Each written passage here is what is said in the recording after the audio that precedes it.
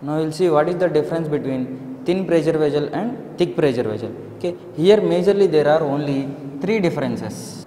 1, 2, 3. Here also there are only major three differences.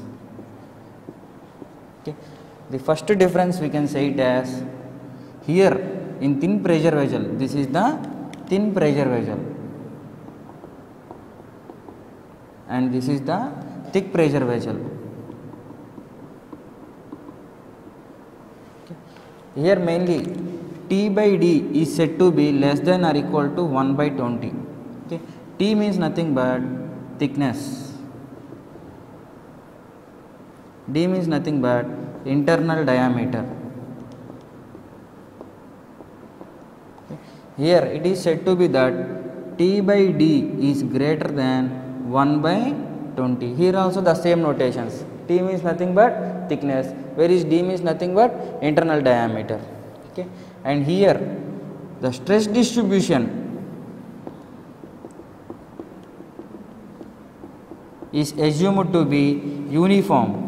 Stress distribution is uniform throughout the thickness,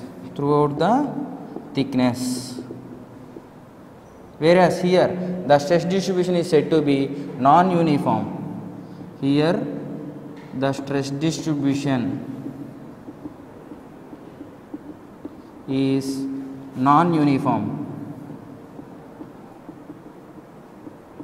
Okay. Here non-uniform means it varies from inner surface to the outer surface. Here the maximum stress distribution will be at the maximum stress at inner surface and minimum stress at outer surface. Here stress distribution is uniform throughout the thickness of the pressure vessel, whereas here the stress distribution is non-uniform throughout the thickness of the pressure vessel, but the maximum stress is at the inner surface, whereas the minimum stress is at the outer surface. And here one more difference is, see here thin pressure vessels can resist only internal pressures, Okay. Here the thin pressure vessel can resist only internal pressures, whereas the thick pressure vessels can resist both internal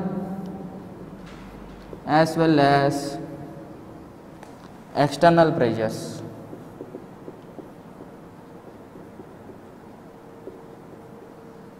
Okay. Here the thin pressure vessel can resist only internal pressures, whereas here the thick pressure vessel can resist both internal as well as external pressures. So these three are the major differences between thin pressure vessels and thick pressure vessels.